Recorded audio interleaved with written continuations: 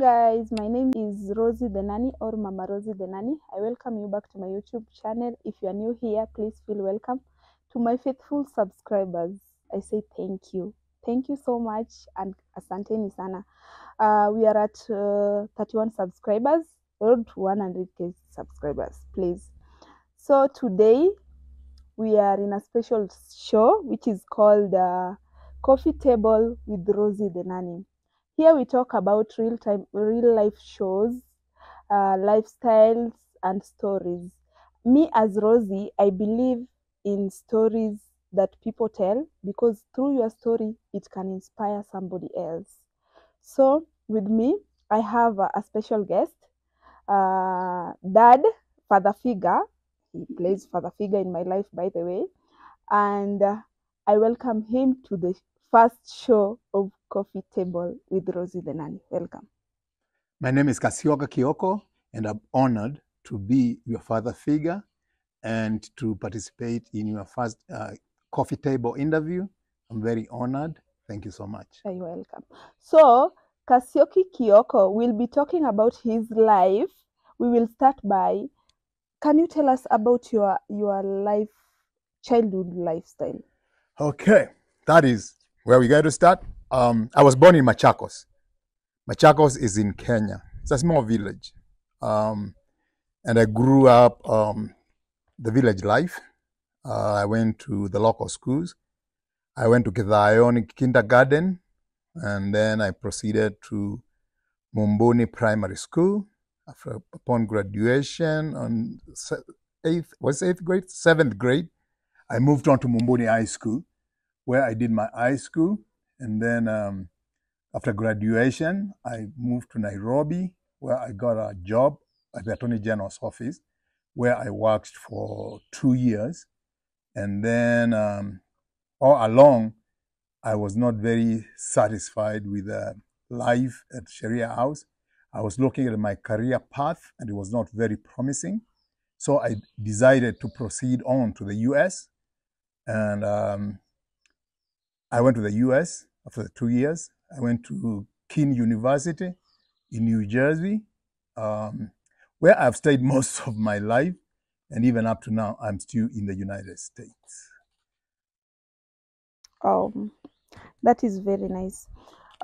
Speaking about KIOKO'S and KIOKO'S, we are talking to him because he has gone through the country and outside country. We want to know what inspired you and how has life been? I was inspired by, I wanted to get knowledge. I'm always searching for knowledge. And here in Kenya, after my fourth form, I did not join the University of Nairobi because at that time there was only one university in Kenya. Unlike today when we have so many universities around. So I knew by not joining University of Nairobi, my life was going to be not exactly what I wanted. So I decided to figure out a way of going out of the country. And a friend of mine sent me an application to apply for university down there. Luckily, I was accepted at Keene University. And when I was doing that, I had not informed my parents about it. Mm-hmm. So I was doing it on my own. Oh. And after that admission, I went home with my admission letter. I told my parents, okay, here I am. I'm going to the US. They asked me, are you kidding? How are you going to go? You have no money. And again, where is the US? You are okay right here in the in Kenya. And that's a good dream, but you are not going. Number one, we don't have the money to send you. Number two, it's too far. We would not know how to parent you when you are so far. And we think you are okay down here in Kenya. I pushed them. I kept on pushing them. They kept on refusing. And then eventually, I remember I had to involve my uncles. One time, we ambushed my mother and my father with my uncles. And of course, I started, crying and pushing. And until my parents accepted and said, okay, what we are going to do then is you can go, but then we have to call the community to fundraise, because really we cannot afford to send you to the US, because I'm the firstborn in my family, and there were others behind me, and my father was like, okay, how am I going to take care of you in the US and take care of these other your siblings here? So we fundraised. We called villagers together. We stayed on Arambi in Kenya. That was a common thing, and I think it still is today, where the village comes together and puts money together for a common good. And that common good at that time was me, and I'm very honored that my village and my neighbors and friends were able to sit down and say, okay, we think we should give this guy a shot to go to the US. And they raised the money, and I was able to go to the United States. Wow, that is very nice. So you've reached in the US. How was your career? How did your career start? Your first job? How did you cope? When I got to the US, I arrived with very little money. I think it was $300. After paying tuition, I had $300 left for me to take care of me for the rest of my life, because I had promised my father that I would never ask for money to be sent to me. So I had to look for a job in the US. Just to ask, how much was $300 at that time? I think the exchange rate Kenyan at shilling. that time was 7 shillings to the dollar. God. That's the money I arrived with. Yeah, I remember it was 7 shillings to the dollar. And that's what I started with. And that included everything I was going to do for the next 4 years. So I was left no option but to look for a job. And luckily for me, the university I went to had student jobs, where students who have no money like myself are encouraged to work to get a little pocket money. So I was employed as a janitor. A janitor is a guy who cleans your toilets. So I was cleaning toilets in at the university, and I did that for a while. And then that money was still not enough. And I forgot to tell you what had happened at the Arambi. That was that fundraised for me to go to the US. One of my uncles, his name is George W. Deng. He was an MP for Embakasi at one time. He said, I'm not going to give you money, right? And I was very mad with him. I was not very happy because I wanted money. He said, everybody will contribute money, but I am going to give you wood carvings. Wood carvings. Yes, giraffes, lots of Wakamba things that we make, right? And he told me, you can try. One day you might be broke, and you might find a way of how to sell those things, right? I didn't like that, but well, my uncle has given me this, and he has blessed me with starting a business in the US if I get the opportunity. Did you know that these wood carvings will make like a business in the US? Do you have any idea? Or you just carried them, ninaenda nazo, niende tu nazo, kama baraka? To tell you the truth, I was just taking them with me because I don't want to let my uncle down. I never sold anything in my life. And I never saw myself selling anything in my life because I actually wanted to be a lawyer. And lawyering has nothing to do with selling things. So I just took them for respect for my uncle. But when I got to the US, things changed, right? And my way of thinking also changed. And what changed is that like the second or third weekend after I arrived in New York, me and a few other students had met some people down there, and we went to a tour of New York City. I remember the first place we went, we took a train from Elizabeth, New Jersey to Penn Station, New York. And then we walked all the way all over the place. And then we went to this place near New York University, 6th Avenue and West 4th Street in New York. And I found some Africans selling stuff in the street. Speaking about that, you talked about you being a janitor. How did it go? Did at some point you felt like you don't want to do this kind of job, like you feel so bad about it, or you just did it gladly, wholeheartedly? How did it go? What was the experience? My attitude in life is when you start doing something, put your heart in it. I had no problem doing janitorial work. Others were doing it. It was paying me money, and it's a job that must be done. So I was actually very happy doing it. And I did it for quite a number of years. Mm-hmm. Yes. And that was So now, back to New York. Mm-hmm. So we started walking around New York, and I saw Africans Mm-hmm. selling things in the street, what you call hawkers here in Kenya, Mm-hmm. which that's the English word for it, is putting a blanket on the floor and putting items and selling to passers-by in the street. Mm-hmm. And I was like, wait a minute, this seems to be an opportunity. How about my carvings? Maybe I can start selling those carvings I was given by my uncle. Wow. But I did not have the guts to do it. But that is an idea that I had now, Mm-hmm. and started thinking about it. Mm-hmm. We came to New York several other times, and I started getting very interested. One time I remember I went and sat behind these vendors who were selling things, and I noticed how much money they were making. Mm-hmm. And then I got the courage Mm. and said, next week, I am coming here and I'm selling these things. And that's how I got into business. Wow. So you started selling the carvings. I started selling the carvings. I had a little corner on 6th Avenue and West 4th Street. That became my corner. The first day I set up, it was around like 3 in the afternoon. It was on a Saturday, I remember. I set up my merchandise, and before I could even taking them out of the basket I was carrying, I had like $20 or $30 in my pocket. And people were like, wow, what is this? They're so beautiful. Mm-hmm. Americans are very, very interested in art and things made by hand. And they've never seen my kind of merchandise in New York. Mm-hmm. I think I can claim that I was the first person to sell wood carvings in the streets of New York. Wow. And that is that time. So, end of the day, I had something like $200 because I was selling these things for $10, $15 like that. I had almost more money than I left Kenya with in a very short period of time. And So that that- motivated me a lot. So the present that you were given by your uncle Yes. made you become a businessman in the US. Yes. Yeah. Because now what happened is, after I saw these items, I said, okay, I've run out of merchandise, but I know there's an opportunity and I don't know where else to get these things. I have to find a way of contacting my father to go back to my uncle to get some more.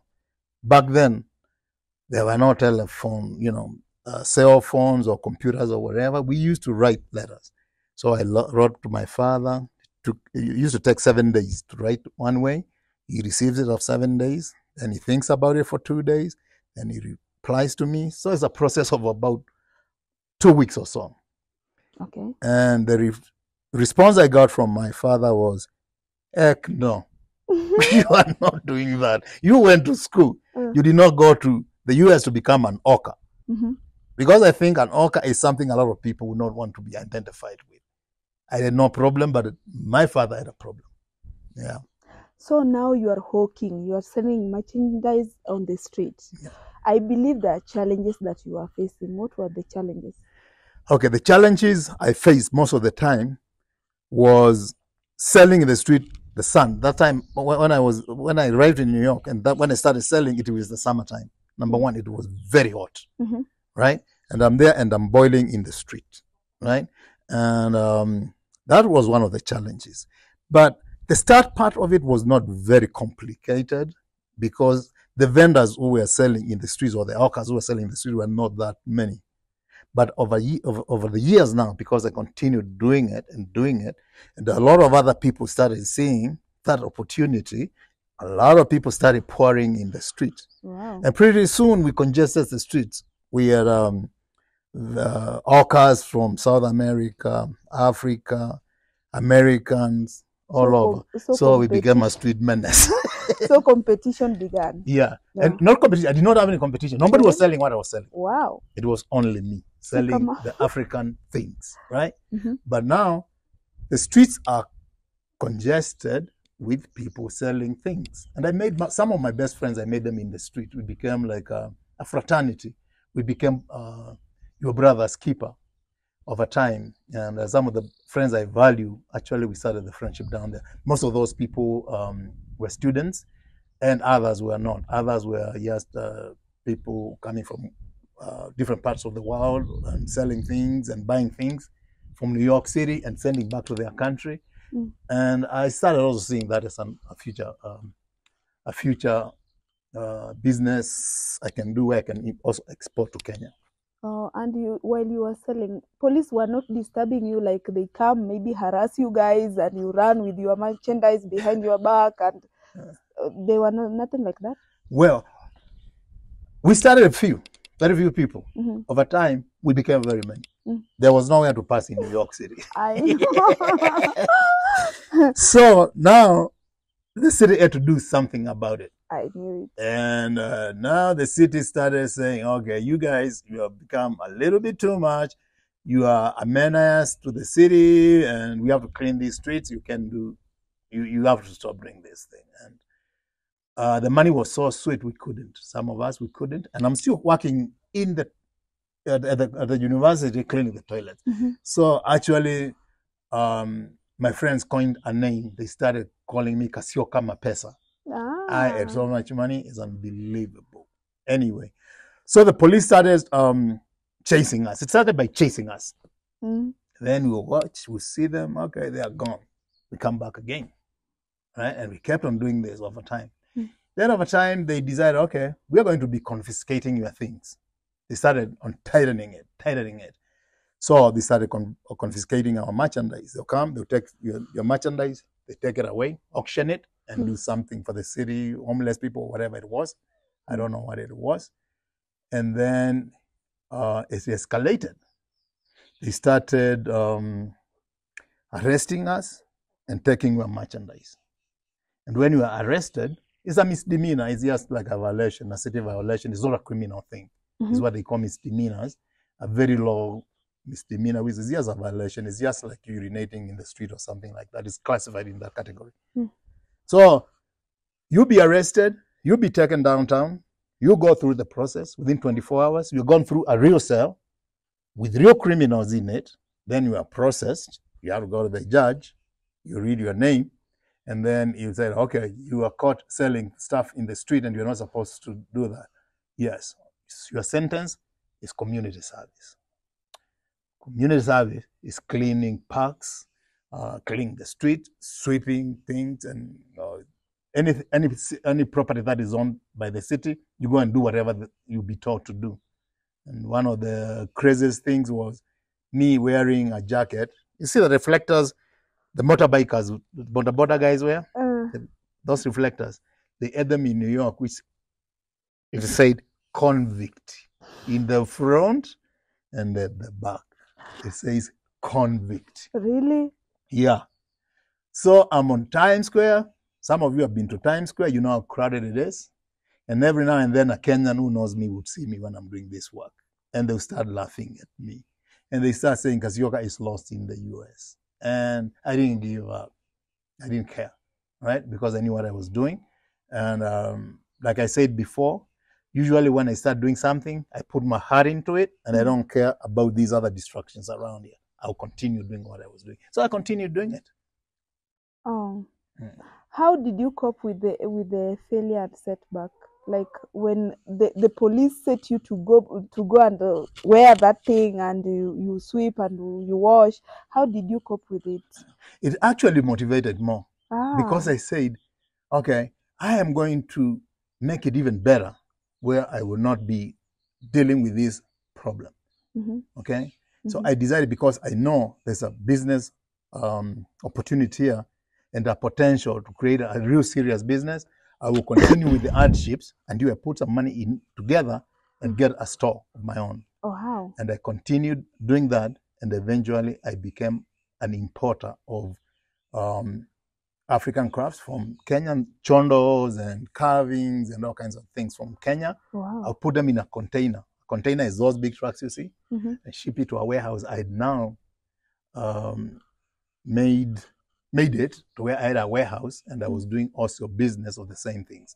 So I was able actually to start from the little, the few items my uncle had given me in Kenya and focus on it and growing it, and I grew it and I grew it until it became a very successful business.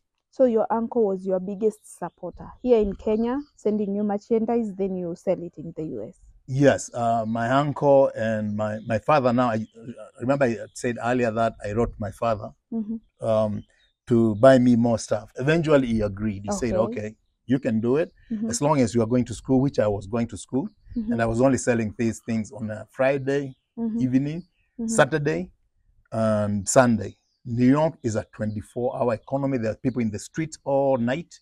So I was also selling through the night of those days. And my father eventually accepted that I can do that and go to school, and I did that. Okay, wow. So what do you consider the biggest achievement up to date? Well, I can say my business grew. It became very successful. Up to now? I'm still in business. I'm still not employed, right? Yeah. So after college, I continued with that business, and now I started also exporting things from Kenya, from the US into Kenya. So I started selling wigs, weaves, beauty products, and what I would do is I'll sell my carvings, which came from Kenya, make money in the US, and to buy more carvings, what I would do is I'll send that money in merchandise form. I had partnerships in Nairobi where these items would be sold, and now I'll get that money, recycle it into carvings, send it into the US. As a matter of fact, I had an office, you know the Nairobi Hilton? There's that path which goes under the Hilton. I had a little space on the second floor where I was selling weaves, hair products, all kinds of women stuff, and it did quite well. How did you realize how did it feel that you know that you have achieved success? Now you are in the US, you are not suffering now. You have achieved everything that you wanted. You can come, import, export, and do all those things. I think I realized that I had made it the first day I printed a catalog. I had a catalog of all the items I was selling, and then I went to what they call a merchandise show. A merchandise show is where different vendors from different parts of the world, they showcase the items they sell, and then they give people catalogs with a telephone number where those people, back then there was no internet, there was nothing. It was print. So we printed that catalog, and I was able to go to one of those shows. It was at Jack of Jarvis Center, which is a big deal. And I was able to sell. I remember how excited I was when I got the first order. And that's the moment I realized, by the way, I think I've made it. Because now I was all kinds of big businesses. You find big business showcasing their merchandise, and among all these big businesses, I am one of them. I am one of those guys who were in the streets not too long ago. And now I'm in mainstream business. And that was a serious success to me. Wow. That is so good. So I forgot to ask you this. The moment that you reach at the US, is there something they call it racism? That now you're a black colored person and they are white. Did you face any challenge with them? How was life? Well, life was tough. I remember the first 3 days I did not eat when I arrived in the US. Why? Nobody could understand what I was saying.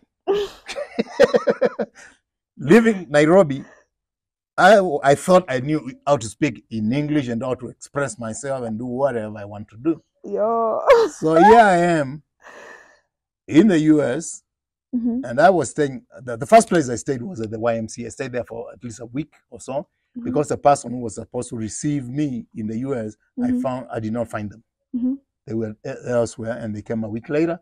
So this first week, I was staying at the YMCA. YMCA is an hostel. So this hostel, there was a McDonald's not too far from there, right? And I remember going there to order food, and I could not say it right. And I got a little bit embarrassed. So I said, forget it. I'll go upstairs and sleep. I went upstairs, drank water from the bathroom tap, and slept. The next day, the same thing. And then I was getting, I don't know, I don't know why I was so scared. I don't know. I think it was that sudden change of you're coming from Kenya, where you knew everybody, where you knew where everything was, where you knew how to move around, and now here you are, and you don't know anybody. You are by yourself. So it took me 3 days to get the courage. Oh, wow. And to get the courage to order, to write, to order it the way they can understand me. I was helped by the manager of that McDonald's because he had noticed me coming there, standing online and walking back with nothing. Mm-hmm. So he took the interest on trying to find out what is going on. Mm-hmm. And I tried to order, and we had a conversation. He understood I just come from Africa and all that. So he helped me make the first order of food. Racism, yes, it was there. Racism is still in the United States up to today. We have learned how to live around it. But there's a lot of very good people in America who who welcome strangers, Africans, Black people, but there are others who don't. So yeah, it was there. Wow.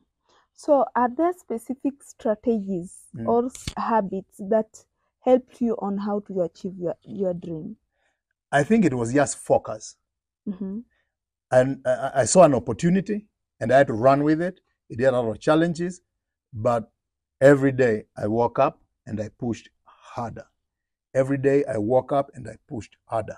Wow. I'm still pushing hard today because it never ends, right? Yeah. But one of the things that did not happen to me, I was not discouraged by the setbacks. A lot of people, when we started getting arrested in New York as vendors in the street, got discouraged and started doing other things. They left me there in the street. And at one point, before I even started importing containers of merchandise, I found that somehow a way of working with homeless people in New York. At that time, there were a lot of people who were homeless in New York. And every now and then, somebody would be asking you for $1 or begging for something or whatever.